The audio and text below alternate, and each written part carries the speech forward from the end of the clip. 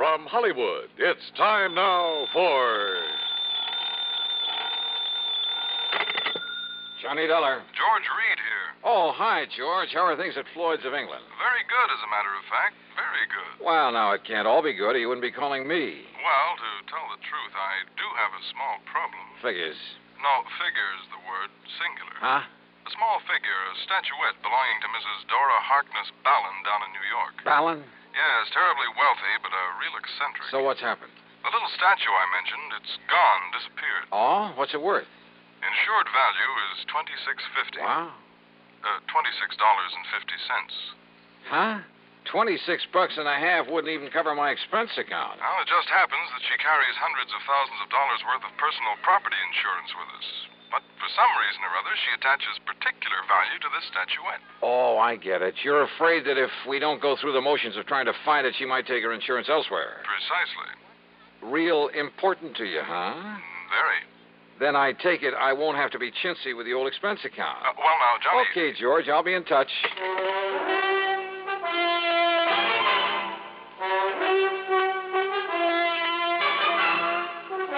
Bob Bailey in the intriguing adventures of the man with the action-packed expense account. America's fabulous freelance insurance investigator. Yours truly, Johnny Dollar.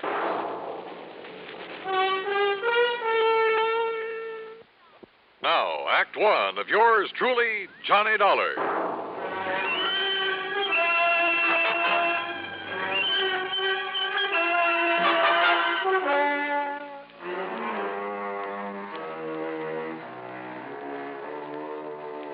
Expense account submitted by Special Investigator Johnny Dollar to Floyd's of England, North American Office, Hartford, Connecticut. Following is an account of expenses incurred during my investigation of the doting Dowager matter.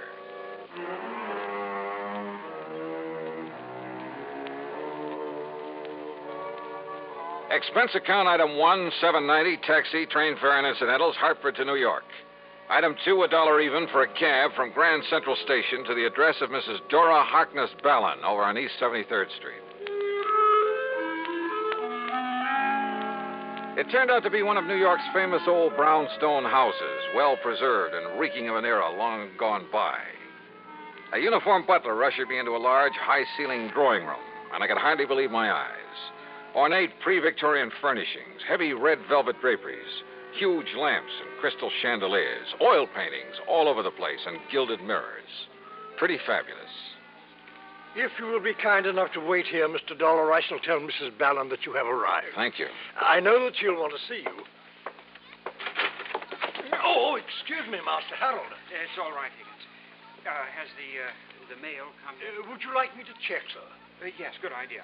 You know how Aunt Dora likes to see it the minute it gets here. Yes, sir. Yes, the mail. The dear old common everyday page. You're here to see Mrs. Ballon? That's right. I'm Johnny Dollar. I'm Hal Winters, her nephew. Hi. Say, tell me something. Yes? About this little statue that's missing. You mean that little chunk of pot metal that's disappeared?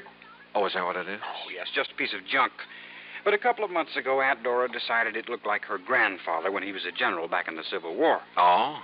Why does she value it so highly? I expect the general was the only Ballon who had guts enough to do anything on his own. What do you mean? I mean, instead of just living off the family shipping fortune. So when she suddenly decided the statue looked like the general, Johnny Dollar, did you say? That's right.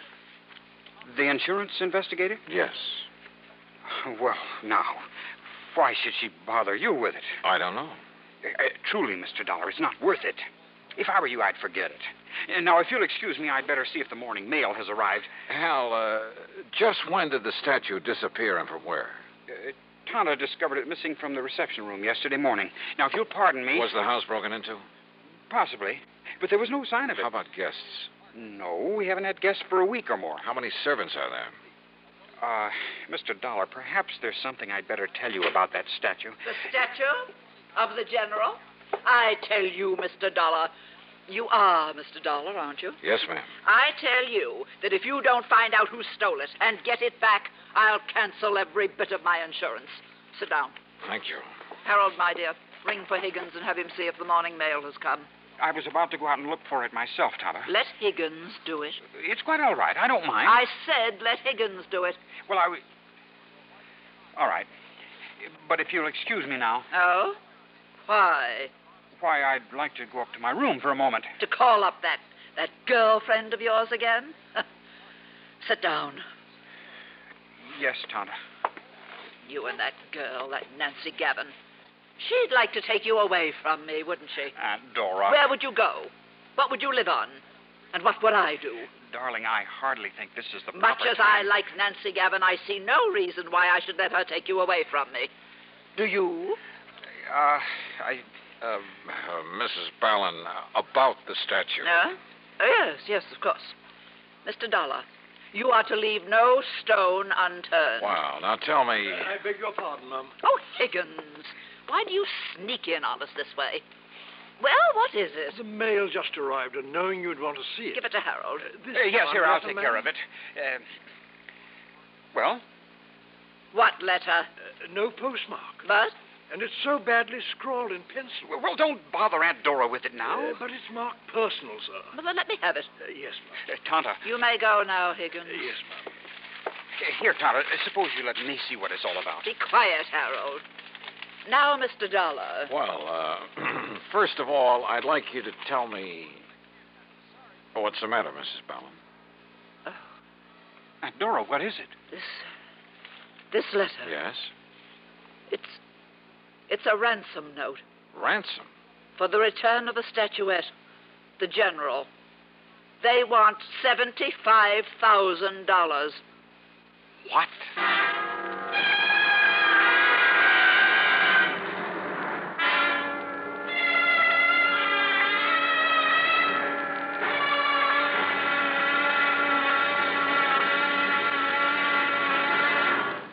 Act two of yours truly, Johnny Dollar, in a moment.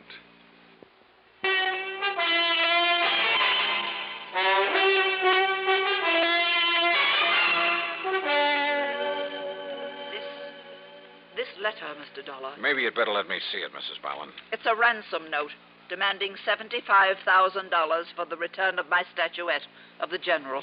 $75,000? Yes, Harold. Oh, they can't be serious. For that little piece of pot metal? Sure, they must be out of their minds. I beg your pardon. What? That statue means everything to me. It happens to be a memento of my grandfather, the famous General Horace Harkness Ballin. At least it looks like him. But good heavens, Aunt Dora, $75,000. Oh? Do you object because it will mean that much less for you when I die, Harold? Of course not. I wasn't even thinking of such a thing. Well, don't. At your age, with your lack of experience in getting along on your own, money like that would only do you harm. Would it? Yes. You'd probably leave me, strike out on your own, perhaps even marry, and heaven only knows what would happen. Mrs. Ballin, are you really serious about paying this ransom? I have the money. I have it right here in the safe. And if it will bring back the general... Look, why don't you let me see what I can do about it first? And have it destroyed? Destroy? Well, here, read the letter. It was the usual sort of thing, poorly written on cheap paper and scribbled in pencil. And it simply said that the money in unmarked bills was to be turned over to her nephew, Harold. That instructions for its delivery would be given to him later, secretly. That if he then divulged the place and manner in which he was to make the payment, his life would be in danger. Don't you see, Mr. Dollar? If we don't do as they say, they might kill him. It further said that if the police were brought in, the statue would be destroyed. I have no choice, Mr. Dollar. I'll pay the ransom. Tonto. Harold, you will take it to them, whoever they are, when you receive their instructions. They've threatened me. Only if we don't obey instructions. All right, now look, Mrs. Ballin. Yes, Tonto. Listen to Mr. Dollar. I have told you I must have the general back at any cost. Very well. No one is to leave this house, except Harold, of course, when he is told to by the kidnapper. Mrs. Ballin, I won't let you do this. You what? It's utter nonsense for you to consider paying out that kind of money for a cheap little Cheap? piece of junk that can't possibly be worth anything to whoever took it. Except, perhaps, for its effect on you. I told you, young man, it's the one priceless memento I have of the great General Ballin. Yeah, you told me. Very well. You are here on my orders, are you not? Well, yes. All right. Then you will remain subject to my orders. Very well now. Hi, Oh. everybody. Nancy. Well, what's everybody looking so glum about? Hi, sweetie. Hello, Mrs. Ballin. Miss Gavin? Mr. Dollar, this is Nancy Gavin, a friend of Harold. Johnny, darling? Hi. Hey, I know about you. Nancy, dear. You come to find that whatchamacallit that Mrs. Ballin lost? It was stolen. Okay, stolen. And the kidnappers are demanding $75,000 ransom. That's easy. Pay it. I shall. And Nancy, you are to stay right here in this house until this whole thing is over with. Auntie, I don't mind that a bit. Do we, Hal? Forward, wench. Seriously, Auntie, when are you going to let Hal marry me? Get out on his own. And leave me? Do you think for 1 minute that my precious Harold would do that? Why don't you answer that, Hal? Mr. Dollar, this is none of your business. It has nothing whatsoever to do with the reason for your being here. You know something, Mrs. Ballin? I'm beginning to think you're wrong. You came here to find the statue that was stolen from me. That's right. And maybe I'm on the track of it now. So how about it, Hal? Would you leave your aunt if you could? It was a wild guess, but the more I thought about it, the more I decided that Harold Winter's answer might solve this case for me. Yeah? And that Mrs. Ballin would be pretty shocked when I put my finger on the thief, the writer of that ransom note. But you know something? I was dead wrong.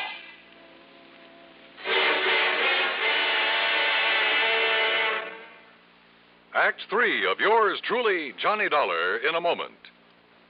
And now, Act 3 of yours truly, Johnny Dollar, and the doting Dowager matter.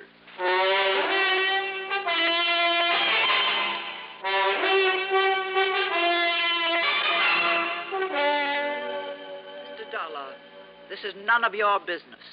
It has nothing whatsoever to do with the reason for your being here. You know something, Mrs. Ballin? I'm beginning to think you're wrong.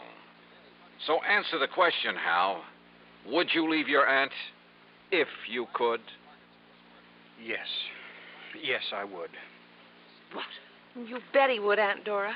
You know he would. If you'd just break down and admit he's no longer a child to be tied to your apron string. Nancy. Give him a break and enough money to get by for a week or two, and he'll show you. Don't you want him to amount to anything? Of course I do. Well, he can't as long as you keep him tied up to you this way. But he needs me. Does he? Maybe he needs somebody like me. Somebody who loves him and will help him get somewhere. Help him to accomplish the things he can accomplish. You do love him, don't you? You bet I do. But so do I. And he loves me. He'd love you a lot more if he weren't so tied down to you. Harold? It's true, Aunt Dora. I never knew you even thought about leaving me. About going out on your own, as you put it. Because you never gave me a chance. Because you never thought of anyone but yourself. I'm sorry, Mr. Dollar. What? I mean that you've had to become involved in a family fight. Well, I'm not. Because now I think I know where to look for that statuette. Oh? Well, I wish you luck. Come, Nancy, I want to talk to you. Sure, honey, I want to talk to you, too. Now, wait just a minute. No, Mr. Dollar, let them go. Yeah, because I want to talk to you. Now, look. Isn't it pretty obvious? I knew that something was wrong when I first got here. Hal hadn't known you were going to call me in. So that when he saw me here... You didn't? No. It was my kind, thoughtful butler Higgins who called your insurance company. And he shouldn't have. The fact remains that when Hal saw me here, he tried to stop that ransom note he'd planted in your mail. Oh, now, wait, Now, please. about that ransom note. It was badly written, much too badly written, by someone who was trying to hide his identity. I'll wager that paper it was scribbled on came from right here in this house. Probably. And I'll bet that if I accuse him of it, Hal will break down and admit that he wrote it. Wait, Mr. Dollar. Yeah? I devoted many years to the care and upbringing of my nephew. I realize that. In the hope that he would someday go out on his own, accomplish something himself. Well, now listen. I know. Perhaps over the years I made him too dependent on I'd say me. yes to that. But that's because I am as I am and I can't change. But I kept hoping that he would change. That somehow, sometime, he would make just one desperate move to break away from me. But it would have to be of his own doing. So?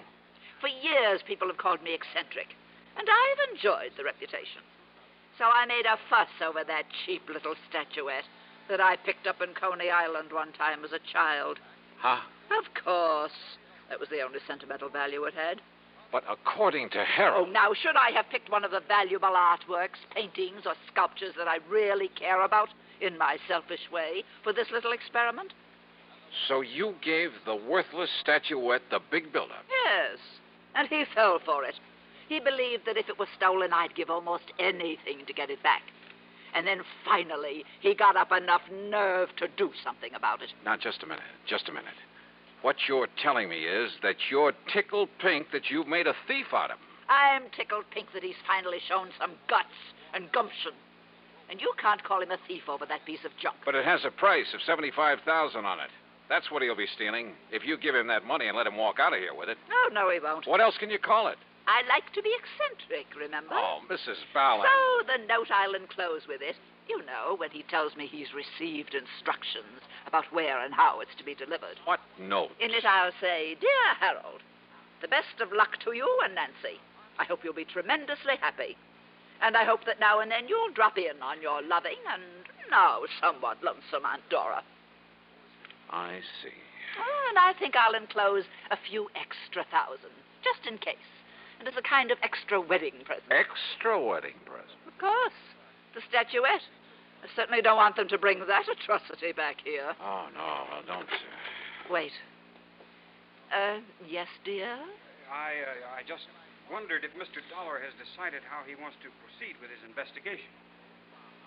Well, Mr. Dollar?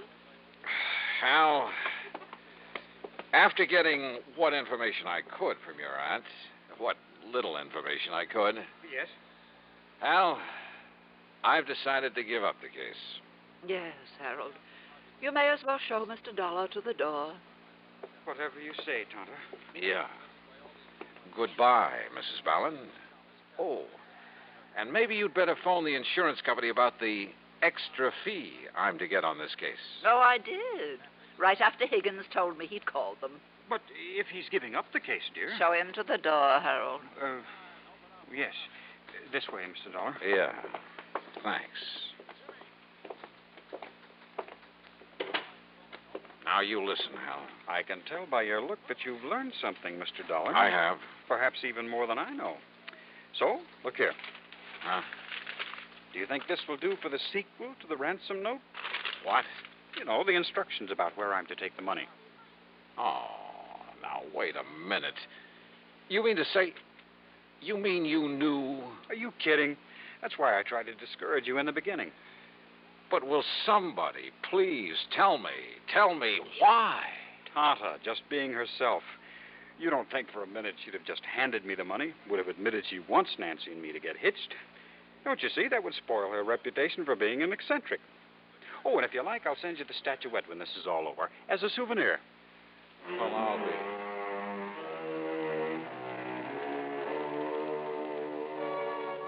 Believe me, I've handled some pretty wanky cases over the years.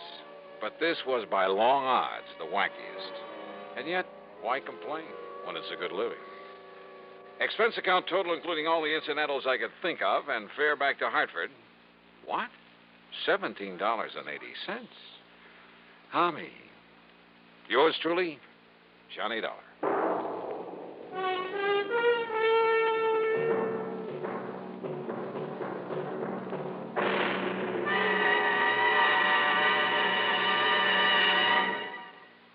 Our star will return in just a moment. Our star to tell you about next week's story. Next week, well, if you've ever read the personal columns of your newspaper, you'll surely want to hear it. Join us, won't you? Yours truly, Johnny Dollar.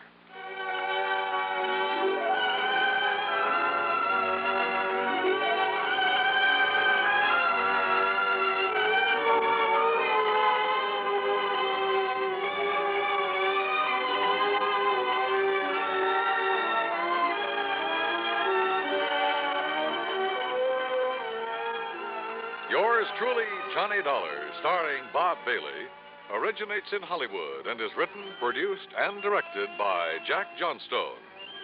Heard in our cast were Virginia Gregg, Eleanor Audley, G. Stanley Jones, Eric Snowden, and Sam Edwards. Be sure to join us next week